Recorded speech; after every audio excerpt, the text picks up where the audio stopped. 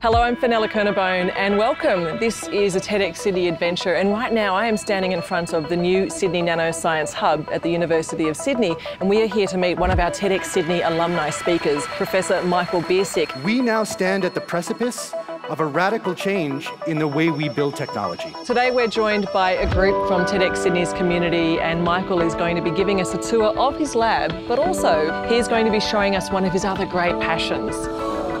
This is a TEDxSydney Adventure, and it's presented by Toyota Prius. Hi, how are you? Not too bad, how are you?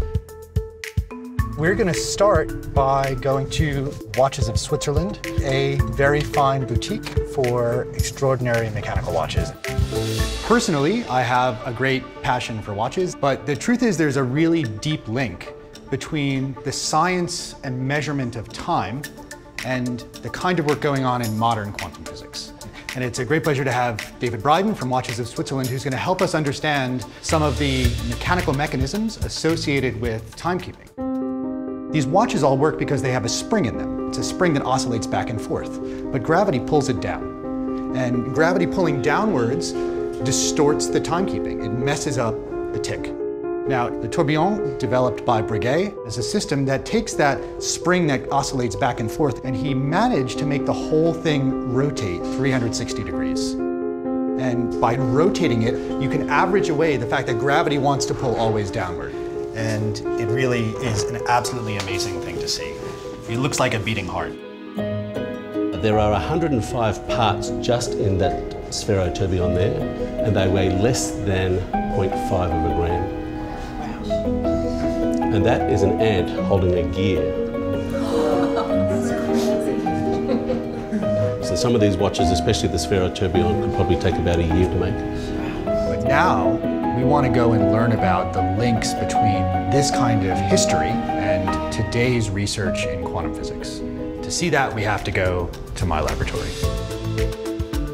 And there I'm going to show everybody what the kind of most cutting-edge work going on in the field of quantum mechanics is. So welcome everybody, this is the Sydney Nanoscience Hub. This is a new research facility that we built in the last few years. Really is a very special building. Everything about it is unusual. From the way we've constructed the concrete in the floor, to the way we do air conditioning, to the way we light these spaces. This is a room that was specifically designed to meet the needs of the kinds of experiments we do. Tight controls on temperature, pressure, mechanical stability, magnetic field stability. The experiments that my group does focus on trapping single atoms, cooling them with laser beams, manipulating their internal state, and then using that to build technology. So this system over here is something called an ion trap. It's a special chamber that we've sucked all the air out of. Then we bring in laser beams from all of these systems into the trap. The pressure inside that is similar to the pressure in space near the space station. And we have one atom in that trap right now. And that's a picture in real time of one atom suspended in space. Now you remember, I told you this morning about the tourbillon, that if you dynamically control the torsion pendulum that's used to give you the tick in your watch, that dynamic control can make it insensitive to the pull of gravity.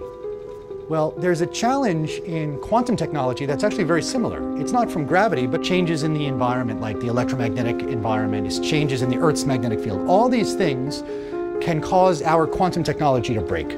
My group specializes in the development of these dynamic control techniques, very similar physically to the rotation of the tourbillon, that allows us to average away all this other stuff. That's why we're the Quantum Control Laboratory.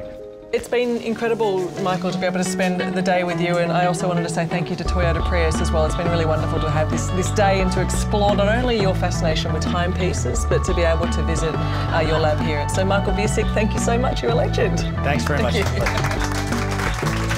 Oh, today was great. Looking at an atom on the screen, and it's in a vacuum chamber that you can kind of just reach out and touch there. It's really beautiful to see like that juxtaposition of history and modern technology.